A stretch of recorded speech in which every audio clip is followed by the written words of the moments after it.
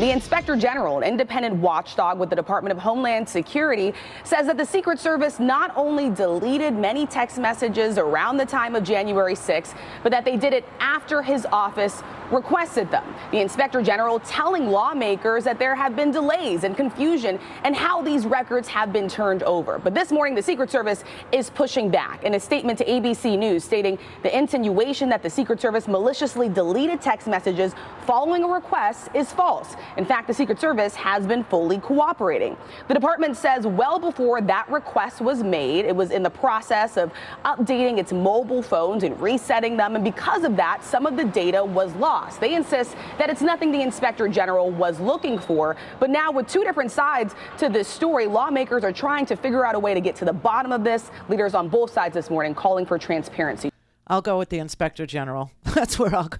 I mean, this is crap. Okay, you understand. This is Trump's infestation of the Secret Service. This Tony Ornato guy. First of all, whatever happened to Keith Schiller?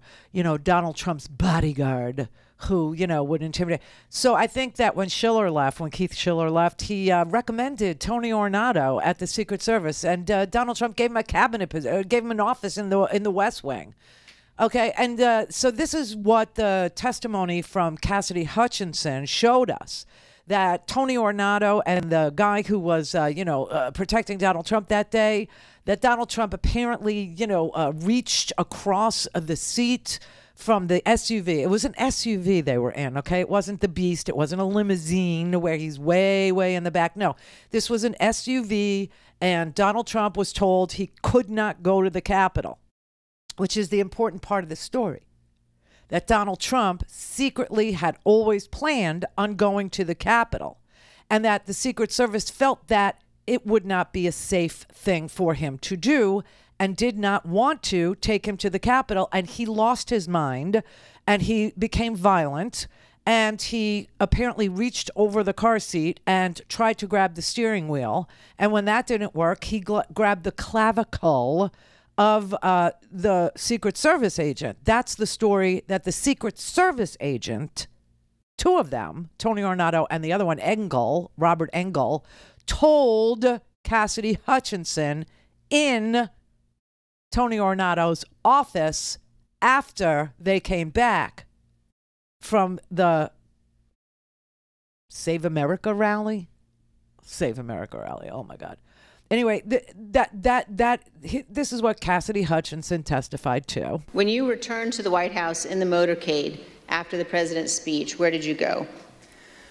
When I returned to the White House, I walked upstairs towards the Chief of Staff's office, and I noticed Mr. Ornato lingering outside of the office. And once we had made eye contact, he quickly waved me to go into his office, which was just across the hall from mine. When I went in, he shut the door, and I noticed Bobby Engel, who is the head of Mr. Trump's security detail, sitting in a chair, just looking somewhat discombobulated and a little lost. And I looked at Tony, and he had said, "Did you effing hear what happened in the Beast?" I said, "No, Tony, I just got back. What happened?" Tony proceeded to tell me that when the president got in the Beast, he was under the impression from Mr. Meadows that the off-the-record movement to the Capitol was still possible and likely to happen, but that Bobby had more information. So once the president had gotten into the vehicle with Bobby, he thought that they were going up to the Capitol, and when Bobby had relayed to him, we don't have the assets to do it, it's not secure, we're going back to the West Wing, the president had a very angry response to that. Tony described him as being irate. The president said something to the effect of, "I'm the effing president, take me up to the Capitol now." To which Bobby responded, "Sir, we have to go back to the West Wing." The president reached up towards the front of the vehicle to grab at the steering wheel. Mr. Engel grabbed his arm, said, "Sir, you need to take your hand off the steering wheel. We're going back to the West Wing. We're not going to the Capitol." Mr. Trump then used his free hand to lunge towards Bobby Engel, and when Mr. Ornato had recounted this story to me, he had motioned towards his clavicles. So that's how she testified under oath. And it has since been corroborated by the Secret Service. That happened, a week ago? Two Secret Service sources have just confirmed to CNN that Donald Trump did angrily demand to be taken to the U.S. Capitol as rioters, may I say armed rioters, approached Capitol Hill, and he berated his protective detail when he did not get his way. So this is significant because it corroborates some of the testimony from Cassidy Hutchinson on Tuesday. Right. And then yesterday, some of the D.C. Metro Police corroborated even further that they had seen what happened with the motorcade. So do we know who this witness is and what exactly they're saying that allegedly backs up Cassidy Hutchinson's testimony?